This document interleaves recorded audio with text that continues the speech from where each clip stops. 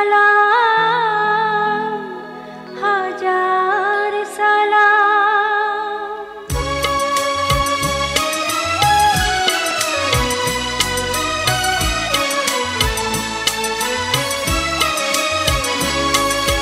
সালাম সালাম হাজার সালাম সকল শহীদ চরণে আমার হৃদয়ে রেখে যেতে চাই তাদের স্মৃতির চরণে সালাম সালাম হাজার সালাম। আমার নাম মোহাম্মদ ফকরুল ইসলাম, আমার বাবার নাম হাজি হাবিবুল্লাহ, মায়ের নাম সুফিয়া খাতুন।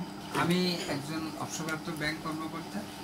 আমার জন্মস্থান লক্ষ্মীনারায়ণপুর, হাবিব সুফিয়া ভিলা, মাইজদি নোয়াখালীতে অবস্থান করতেছি। আমি নোয়াখালী হাই স্কুল থেকে দেশ স্বাধীনের প্রথম কনভেন্ট সিলেবাসে যে পরীক্ষাটা হয় তখনই আমি এটা পরীক্ষা দিই। এরপরে নোয়াখালী কলেজ থেকে ডিগ্রি, তো এরপরে আমি ব্যাংকিং কর্মজীবনে ঢুকি। কর্মকালীন থেকেই আমি মাস্টার্স অংশগ্রহণ করি।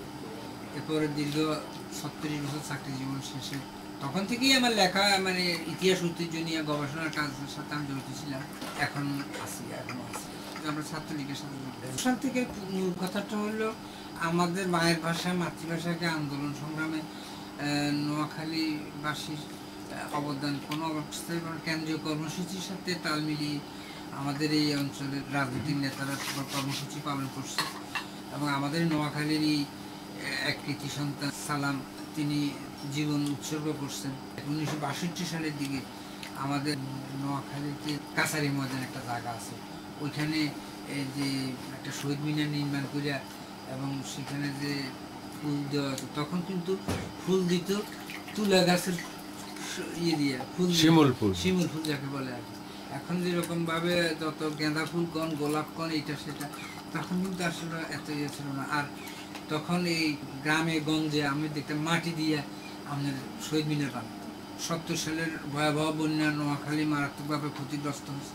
একদিক দিয়ে নির্বাচন ঘোষণা, অন্য দিক দিয়ে বন্যাতে আমাদের উপকূলীয় অঞ্চলের গ্রেটার নোয়াখালী সহ ভোলা, বরিশাল, পটুয়াখালী, সাতক্ষীরা ইত্যাদি অঞ্চলে মানুষ না খাইয়ে মারা যাইতেছে। একটা লোমহর্ষক, কারণ আজকে যে সোনাপুর দক্ষিণে নবগঠিত যে সুবর্ণচর উপজেলা এবং তার দক্ষিণে যে হাতিয়ার অংশ, যেটাকে আমরা উত্তর হাতিয়া দক্ষিণ হাতিয়া বলি, এই এলাকার মানে এমন কোনো ঘর বা পরিবার নেই যে পরিবারে 5-7 জন বন্যার তোড়ে সাগরে ভাসে গেছে। এবং সেই বিভীষিকাময় পরিস্থিতি যারা দেখছেন তারা আজও কিন্তু হৃদয়হারা এবং স্বজনহারা মানুষের আহাজারি এখনো সেখানে। 1971 সালে ইয়াহিয়া খান যখন জাতীয় পরিষদের আহ্বান করিয়াও হঠাৎ করে সম্ভবত 1 মার্চ এটা স্থগিত ঘোষণা করলো, এটাতে মানুষ যে কিরকম খুব ফেটে পড়ছে। ঢাকার পরিস্থিতি তো আমরা দেখি নাই, নোয়াখালীতে দেখছি আমি এটা, যে আমাদের মাইজদি শহরে স্কুল কলেজের ছাত্ররা আবার বৃদ্ধ বনিতা সবাই মাঠে নামে গেছে যে আমরা এটা মানি না। তখনই মানুষ বুঝে ফেলছে যে না, আর বাঙালিকে তারা ক্ষমতা দিবে না, তারা যেভাবে যেন তেন করে তারা আমাদের উপরে একটা অত্যাচার অবিচার যাকে বলে মানে তারা চালাবে, এটা বুঝার আর বাকি ছিল। এখানকার নেতৃত্বে আমার খুব শ্রদ্ধা করে স্মরণ করতে মরহুম আব্দুল মালিক সাহেব, আমাদের নোয়াখালীর নুরুল হক সাহেব, শহীদুদ্দিন ইস্কান্দার পচি ভাই, তারপরে রামগঞ্জের রশিদ মিয়া, তারপরে মাহমুদুর রহমান বেলায়েত ভাই, মমিন ভাই দিয়েছি, যাদের স্মরণ পড়ে ইনারাই নেতৃত্ব দিয়েছেন।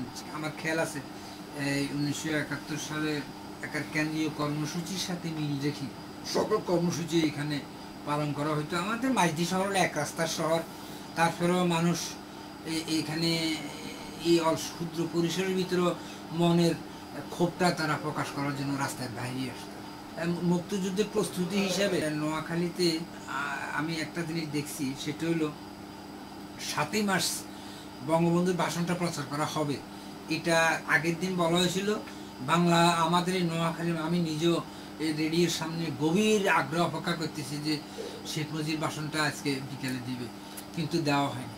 পরের দিন সকালবেলা সকাল 9টার দিকে এই ভাষণটা প্রচার হয়। এই ভাষণটাই আসলে মূলত বলতে পারেন যে একটা মানে অবিসম্ভাবিত একটা মানে প্রেরণা, এবং এই প্রেরণার কারণে আরও মানে উনি যেভাবে যেভাবে দিক নির্দেশনা দিচ্ছেন সেভাবেই আসলে কর্মসূচি। তখন তো আজকে তো মোবাইল আছিল, তখন তার মোবাইল ছিল না, আসলে কিছুটা লোক মারফতে আর কিছুটা ওই যে মনে করেন ওই যে পুলিশের ওয়্যারলেস আর কিছু টিএনটি ছিল, যেগুলো টিএনটির মাধ্যমে খুব সীমিত পরিসরে আর কি। আমার আরও একটা কথা মনে পড়ে, 25শে মার্চ ঢাকা রাজারবাগে ফাখানাদার বাহিনী অপারেশন সার্চলাইট চালালো, কিন্তু আমরা 25শে মার্চের রাত্রেই এই নোয়াখালীতে কিন্তু বঙ্গবন্ধু যে স্বাধীনতা ঘোষণার বার্তা, এটা কিভাবে যে আসছে আমি জানি না, তবে পরে যদিও জানতে পারছি আর কি। সেদিন রাত্রেই মাইকিং প্রচার হতেছে আমাদের এলাকাতে যে আপনার যার যা আছে, বিশেষ করে মচ্চির গুঁড়া হলদির গুঁড়া এটা নিয়ে আপনারা বাহির হন। মানে আমাদের পূর্ব দিকে এখানে হেরাঙ্গি বলে একটা আছে, তারপর উত্তর দিকে ওই যে রমজানবাবী ফুল, এগুলো অনেকটা মানুষ ব্যাংক বলে রওনা দিছে যে মানে যেন পাকিস্তান আমি নোয়াখালীর ভিতরে না ঢুকতে পারি। তারপরে এই মাইজদি পুলিশ লাইন যেটা এখন সেটা চলে গেছে পশ্চিম দিকে, মূল পুলিশ লাইন যেটা ছিল যেটা এখন পুলিশ ট্রেনিং ইনস্টিটিউট, এখানেই ছিল Noakhali greater Noakhali police line.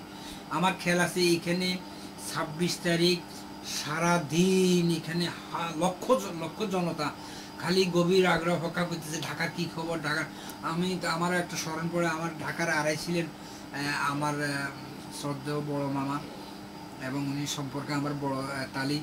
তো আমার দুইটা ভাইতে ছিল, আমি ধারণা করছি আর একদিন মতন হিন্দু মারা গেছে। তো আমার খেয়াল আছে তখন এই নোয়াখালীর জেলা প্রশাসক ছিলেন নজরুল করিম।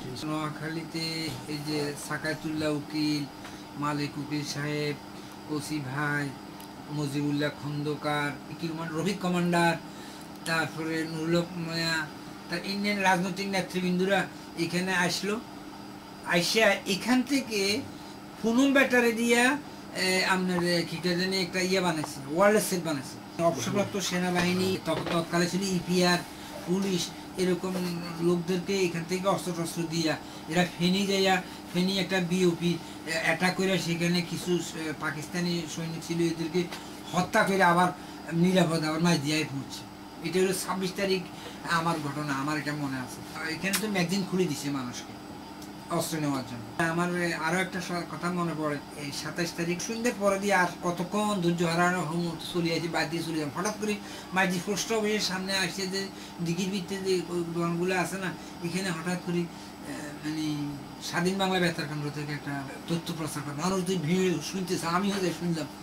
তখনই জিয়া রহমান বঙ্গবন্ধুর পক্ষে স্বাধীনতার ঘোষণার কথাটা আমি ব্যক্তিগতভাবে আমার নিজ কানে শুনছি। তখন একটা স্পেশাল বুলেটিন দেওয়া হতো, বঙ্গবন্ধু শেখ মুজিব আমাদের তত্ত্বাবধানে আছে, নিরাপদে আছে। আসলে তো ওনারা অ্যারেস্ট করে নিয়ে গেছে, এটা কিন্তু তখন স্বাধীন বাংলা বঙ্গবন্ধুর প্রচার করে না, যদিও পরে করছে। এই তখন কিন্তু আসলে বঙ্গবন্ধু রাজনীতিতে মতবিরোধ থাকতে পারে, যে যাই যে দলে করবে, এটা হলো আরেক জিনিস। তবে বঙ্গবন্ধু অবিসম্বাদিত নেতা।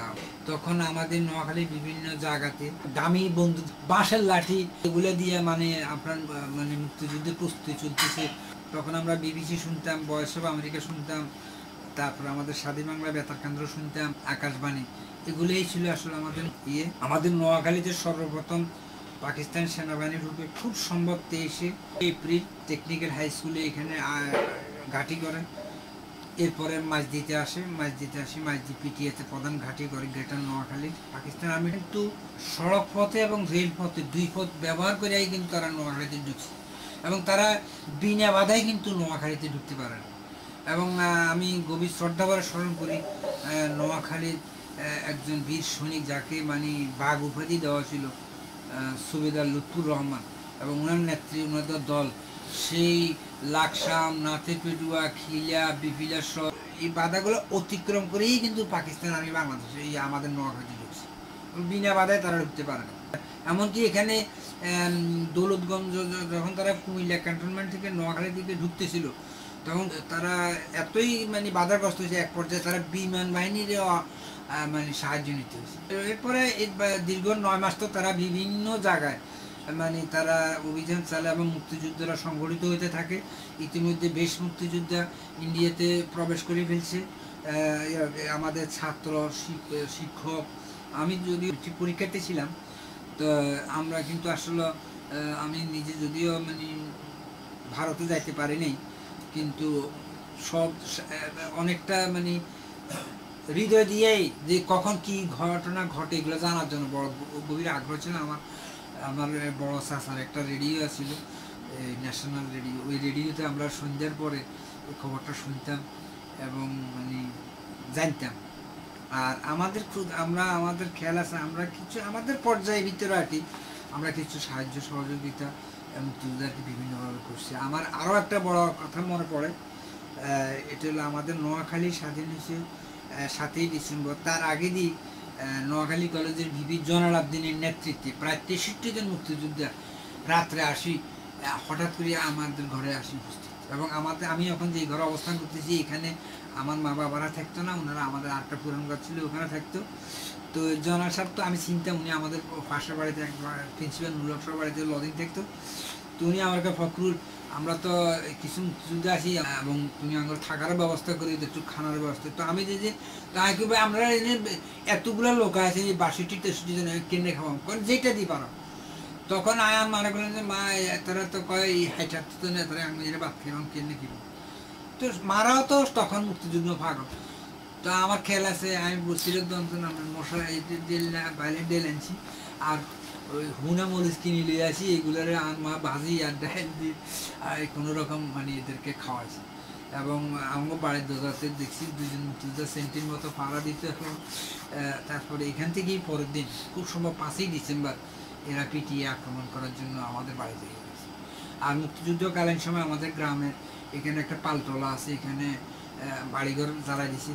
আর আমাদের মাইজদি শহরে বিভিন্ন ঘরদুয়ার জ্বালা দেওয়া আছে। এবং আমাদের মাইজদি শহরে আমাদের এখানে আমাদের এই গ্রামেরই নাহার মন্দির, তারপরে মাইজদি পিটিআই, তারপরে মাইজদি বাজার ভোকেশনাল, তারপরে নোয়াখালীর রোশনবাণী সিনেমা হল, তারপরে সোনাপুর টুরিস্ট, এগুলোতে কিন্তু মানে আপনার রাজাকর ক্যাম্প ছিল।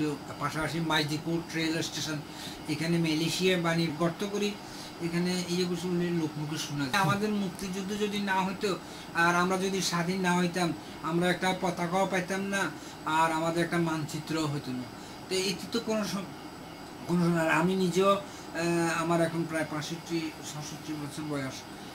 আমরা তো আমাদের বয়সটাতে তো আমরা আমাদের দেশ স্বাধীনের কর্মকাণ্ডগুলো পর্যবেক্ষণ করছি, নিজেরা দেখছি। রাজনৈতিক মতবিরোধ থাকতে পারে, তবে দেশটা আমাদের আগায় নিতে হবে এবং আমাদের আগায় যেতেই হবে, এটাই মূল কথা। এবং আগামী প্রজন্ম আমি নিজেও মুক্তিযুদ্ধ নিয়ে গবেষণা করি এবং মুক্তিযুদ্ধ নিয়ে মুক্তিযুদ্ধের কিশোর ইতিহাস লিখছি এবং সেটা ঢাকা থেকে প্রকাশ হয়েছে। নিজে আবার গ্রেটার নোয়াখালীর একটা মুক্তিযুদ্ধের ডকুমেন্টারি বইটা লিখছি 550 পেজের। যারা আজকে তরুণ, যারা আমাদের মানে এই প্রজন্ম আমাদের মুক্তিযুদ্ধটা দেখেনি, আমাদের মুক্তিযুদ্ধ তো আর এক রাত্রে আসে না, এটার জন্য আমাদের সংগ্রাম করতে হয়েছে দীর্ঘ 23 বছর। আমি 23 বছর সাধনার পরে, সংগ্রামের পরে আমরা একটা স্বাধীন রাষ্ট্রের মুখ দেখলাম এবং সেই স্বাধীন রাষ্ট্র স্বাধীন হয়ে গেছে যেন তো এখন 46 বছর। তো সুতরাং আমাদের নতুন প্রজন্ম, বিশেষ করে তরুণ সমাজের প্রতি আমাদের আহ্বান থাকবে যে আমরা আমাদের যেহেতু রক্তে কেনা বাংলাদেশ এবং রক্তের বিনিময়ে অর্জিত দেশ, সেই দেশের উন্নয়নে এবং অগ্রগতিতে আমরা যেন স্ব অবস্থান থেকে সবাই আন্তরিক ভূমিকা রাখি, এটি হলো আমার প্রত্যাশা।